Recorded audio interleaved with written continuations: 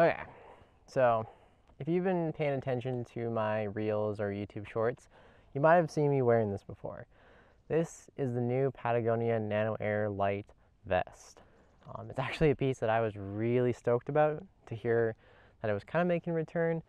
You know, Patagonia released last season the Nano Air Light Hybrid hoodie and jacket, and I was really happy to see that because I own the old version of the Nano Air Light pullover, and that became kind of one of my staple pieces just because, you know, it's not too much insulation so you don't get too warm.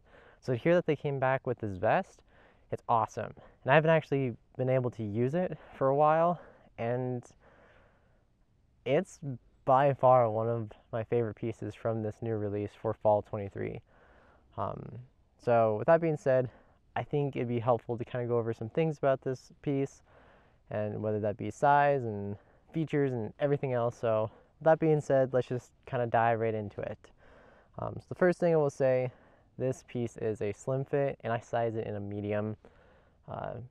Basically, if you're new around here, I size all my stuff with Patagonia with medium and a medium. Everything generally fits me well with a medium, whether it be regular fit, whether it be slim fit, whether it be relaxed fit. You know, mediums just work well with me. And this is no exception to it. Works the best, you know.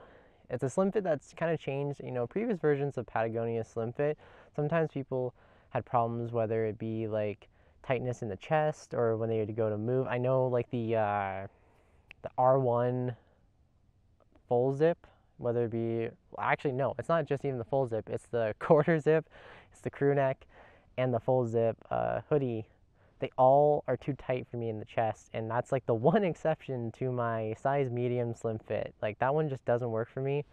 Whereas this piece, it fits perfectly. You know, it kind of fits like my Nano Air Light hybrid hoodie, which makes sense. You know, it is a Nano Air Light hybrid, or this is another Nano Air Light. So, but I feel like with that piece, Patagonia kind of redesigned their slim fit, and it's a little bit more roomier while still being cut where you don't have all this excess material. So that's super nice with this. And like I said, you know, this piece really fits me well, and I think it'll fit a lot of people well. You know, it's not too generous of a fit, but it's not too tight of a fit either.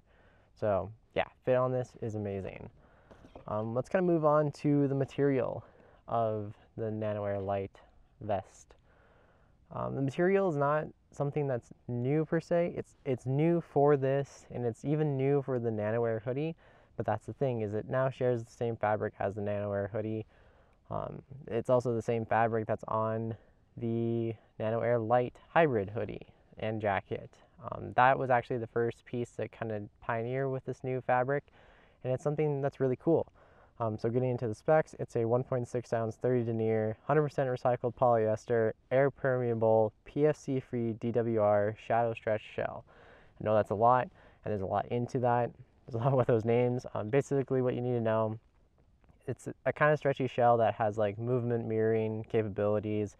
It's got a PFC free DWR, which is always great because, you know, doesn't put all that other forever chemical junk in the environment. So having that is great to see for the environment and for sustainability. 100% recycled polyester. That's not something that's new. Exactly, I think every single previous version of the Nano Air was polyester. I scratched that. The old version of the Nano Air Light, and I think even the old Nano Air were nylon. So anyways, but for the last couple of years, the Nano Air has been recycled polyester.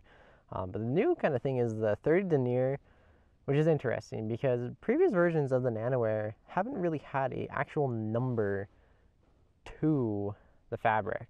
So it's kind of different now where you have 30 denier, but what's also really different about this fabric too is it's actually got a grid, and it looks like nylon ripstop or polyester ripstop, which it probably is. That's actually pretty interesting because now I'm overall curious on to the durability of it. From Patagonia, they said that they were having more faith in this and that it'd be more durable. But what they kind of saw is that this was a new type of shell that was more protective overall, more durable, while also still being more breathable. And in ways it almost feels like it's heavier duty, but I think if I'm correct that the shell is actually, it might be a little bit lighter. It could be a little bit heavier, but I'm pretty sure it's a little bit lighter. But it just creates a new dynamic for this shell, because I think for previous versions of the Nano Air, the shell has kind of been an area where it's kind of been interesting. You know, it's just kind of that jacket where you have a breathable jacket. When you have a very windy situation, wind just kind of rips through.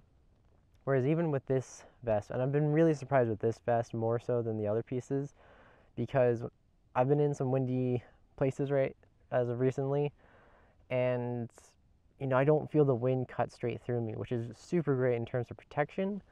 But what's also really nice with this is that it's still just as breathable as previous versions.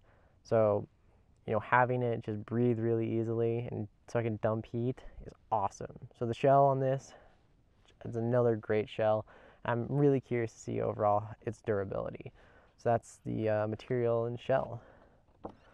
So let's kind of go on to some of the specs and features of the jacket. We do have a single chest pocket, and we have 40 grams of breathable insulation. You know, this is not new for the light side of the Nano Air. It's pretty standard. It does have a more lower bulk design to the piece, which is pretty nice because, you know, it's not too bulky. It's pretty streamlined. Kind of goes into it being a slim fit.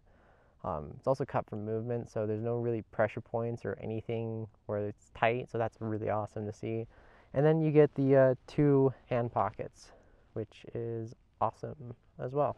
You know, they're kind of roomy. I think they sit right above the waist belt, and I'm pretty sure that this piece can also stuff into its own chest pocket. But that kind of really does it for the specs. This is kind of more of a bare bones piece in reality, but I think it's fine because I think having such a bare bones piece really highlights what it can do. And this is like a piece where you kind of put it on and you just forget about it. I mean, as you've been able to see with some of the Instagram reels and YouTube shorts, it's like I've been able to wear this while climbing the plice, and climbing that plice at the angle, it's sometimes pretty intense, and being able to not get overly warm in it, just wear this piece, it's awesome. And I'm actually really excited to use it for this upcoming ice climbing season, just for its layering capabilities. I've been loving this layering system of layering with a vest and then like capling air underneath. I think it's going to be a great combination. I think I'm going to be plenty warm, but it's also going to breathe extremely well. So I'm really excited for this upcoming ice climbing season to be able to layer with this. And I kind of think on that note, that's where I'm going to kind of end it. If you have any questions about this piece, feel free to leave a comment. I'll try to get to it as soon as possible, because I do have the most time in this piece out of all the other kind of new pieces, well, with an exception, of course. But yeah, so if you have any questions about this, feel free to leave a comment. And yeah, if I come up on anything new about this jacket, or you know, if I get more time in it, I'll be sure to leave another review on it. So that being said, thank you guys for watching, and I'll see you guys in the next one.